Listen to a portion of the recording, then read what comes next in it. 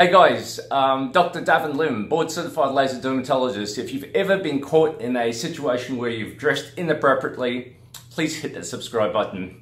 So here I am. I thought that this laser was going to go tomorrow, but unfortunately it's going today, which means I'm in my gym attire. So please excuse me while I do a quick review on this laser. Okay. Fraxel, as you know, consists of a family of lasers which include the Fraxel Dual, so that's a 1927 thulium laser, the 1550 non-ablative laser, the Fraxel RePair, and also, believe it or not, the Clear and Brilliant.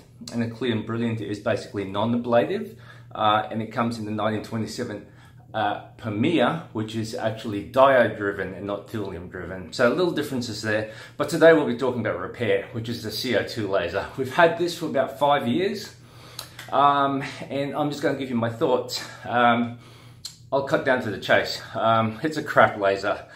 In this day and age, look, it's beyond, how should I say this? It's the standards of which this laser is a dinosaur now. So I think in Australia and New Zealand they sold 1 unit last year, and that's it. And I'll tell you why it's a dinosaur. It doesn't mean that it can't deliver good results. I'm not saying that, right? I'm just saying that there are other better lasers in today's market, and all the dermatologists who would have a few CO2 lasers would also understand this. There are, with the increase in technology, I mean, this laser is close to a decade old, yeah? It's just like cars. It doesn't mean that the car is bad. It still gets you from point A to point B. But are there more efficient ways of doing things? In the last decade, the answer is absolutely. So if you're ever going to have a Fraxel RePair, have a really good think about the other options out there. And I'll give you a couple of reasons why. Firstly, this laser uses a consumable, which means a laser tip.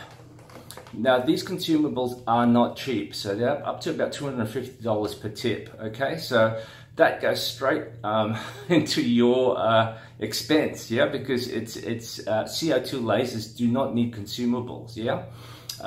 So straight away, I think this is the only CO2 laser that needs to be consumable. So they have different tip sizes. That's the first thing, right, which I don't like, is because it uses things which should not be charged to the patient, okay?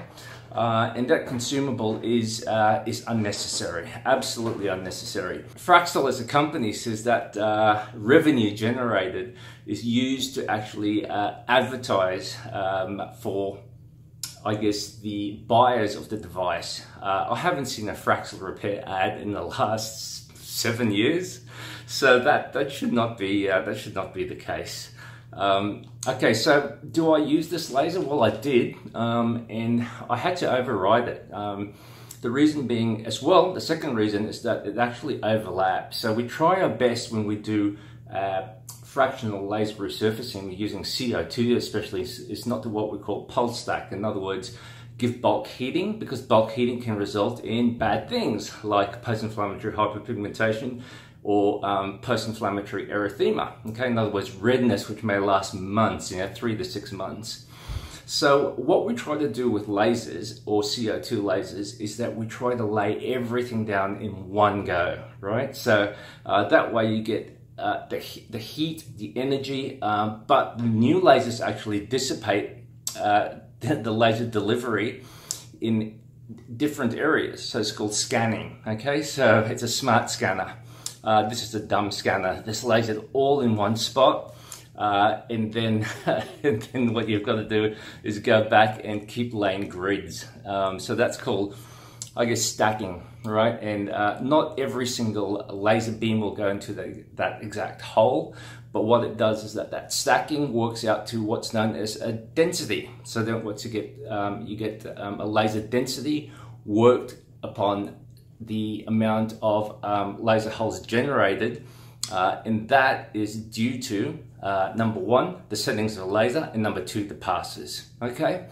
The third thing which I don't like is the fact that you've got a tip which is going to be in contact with the skin. Now, if you're treating skin rejuvenation, let's say in the neck area or the face, yes, I absolutely agree. That's what you want to do. You want to have the beam go vertically. But when you're treating things like acne scars, sometimes you don't want the beam to go vertically. You want it to actually hit the sides of the wall. And because that's what I call angle laser resurfacing, because you want to hit the sides of the wall and not the actual base. Certainly you hit the base, but it's the walls which count, especially when it comes to box scarring. And this laser, it doesn't let you do that, because it's only if the tip gets in contact with your skin that the laser energy can be delivered. Fourth is that the energy settings. In my opinion, it's, like I said, it's still a very good laser, especially for treating the neck and the décolletage, because of the lower settings of this laser. And the higher density, you can go up to 70% in one pass. So I have to override the normal settings, go into what's known as R1, R2 mode, and then actually deliver the power. So once again, the settings are extremely limited. And in order for you to deliver the best outcomes, seriously, you need multiple different, I guess, modes and methods, adjustability of the laser, everything from density to the timing pulse duration. Even, for example, the U-laser mixed technology has got that, and deep FX, scar FX, active FX from Luminous has got that. And then there's some lasers which act intermediately, for example, like the Core by Syneron Candela. It's a slower laser than the Fraxel, and if I were to do, let's say, a neck and chest treatment, would I use the Core? No, I'll probably use the Fraxel, but I just don't like passing the consumables down to the patient. So that's when I'll use something like the Luminous in a lower density but much lower setting, because this is, in the scheme of things, underpowered.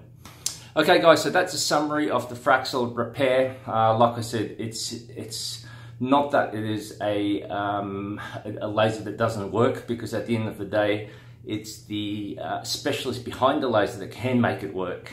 But are there a lot of better lasers out there? The answer is absolutely. If this was the only CO2 laser I had, yes, I still can make it work, and yes, you'll still get brilliant results from it. But like I said, you'll get better, safer results with other lasers, which you don't have to actually use consumables. So I hope that gives a balanced review. And for all you Fraxel guys out there on the Fraxel board, come on guys, it's just having a balanced review on things. You know, I love the 1927, you know, I love the 1550, but especially the 1927 in both the thulium and diode driven technology. But one laser company, just like one car company, can't make the best of everything. So suck eggs and actually man up and you know, just tell it like it is. You don't have to actually flog a machine to death because it's now an antique. So guys, hope you liked that video. I'm telling it like it is. A new laser device will be coming to replace this in the new year, and we'll wait and see what that is. So please subscribe. More on Instagram, so if you don't follow me on Instagram, please do, because there's a lot more tips and hints I can give you. Catch you then. Bye.